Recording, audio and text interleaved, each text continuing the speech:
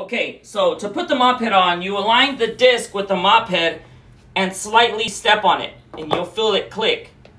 To take the mop head off, you put your foot on the material closest to the disc, only on the sides where this circle is, right here. Either side, here or here.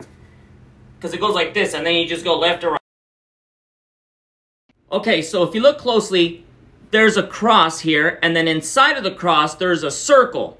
The cross needs to be aligned with this cross here that's in the stainless steel ringer, and the circle has to be aligned with the agitator point right here to be used properly.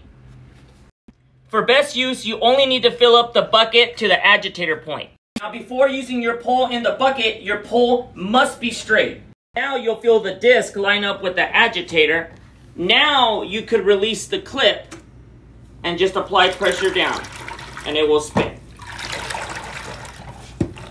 You come up on this side, and it will also lock in with the cross. You can feel it lock in with the cross. It will fall into place.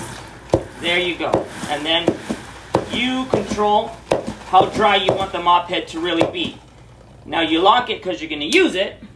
Give your pole a little twist so that your mop head will flare out and you won't scratch your floors. Now just angle your pole and you're ready to mop. Remember, wash individually, hang dry.